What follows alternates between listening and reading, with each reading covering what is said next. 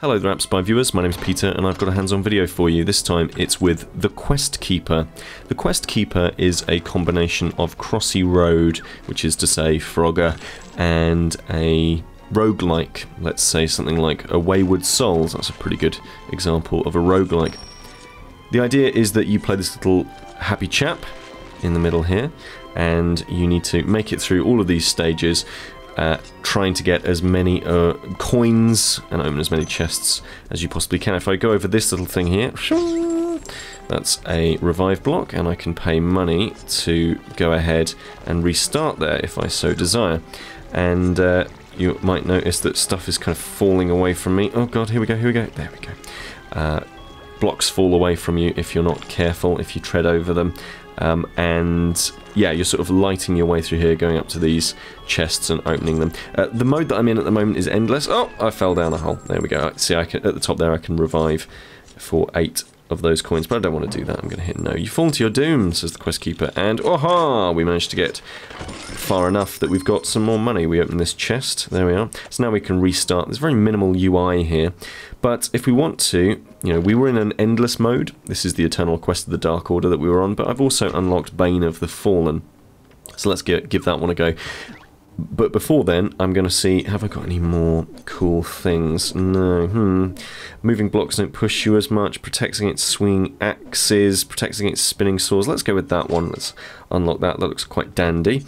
And we've already unlocked some new shoes. We've got these enchanted sandals of the alchemist. Let's move away from there. We've got pop those on. That will mean that we don't... the blocks don't fall as quickly. And this is my kinetic rod of the Psychonaut, which allows me to go ahead and open chests automatically. Now, because we've changed mode, you can see that the layout is very, very different. They're all randomly generated, but this one has mostly just blocks that fall away. That's the big deal with this mode. And, oh, they're falling. So each mode that you unlock gives you a new challenge. Oh my goodness me.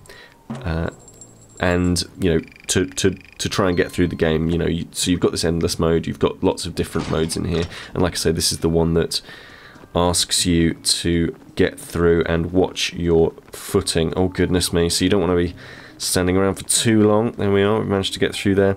You might have noticed that my scepter's changed. This will open any chests that I walk past automatically. I don't think I'm going to do very well here. You can see that my best is 97 for this stage, for this kind of stage, and oh dear, I think I'm going to fall down. Oh goodness, I just fell to my death. Oh well. So what we'll do is we'll change that back to a different mode. We'll go back to our endless mode, and yeah, so it is cool. The Quest Keeper. I think it's definitely going to appeal to those kind of people. Oh, that was terrible, but I did at least open that one chest. I think it's definitely going to appeal to those high score chasers among you, and I think if you've already exhausted Crossy Road, then I definitely think this is going to be for you. And it's got a bit more of an RPG element to it, a bit more of a collection mechanic going on than the gacha stuff that's in Crossy Road. So I'm quite enamoured with this one. The Quest Keeper. It should be out in the next couple of weeks. Do let me know if you plan on picking it up. This is Peter with appspy.com. We review, you decide.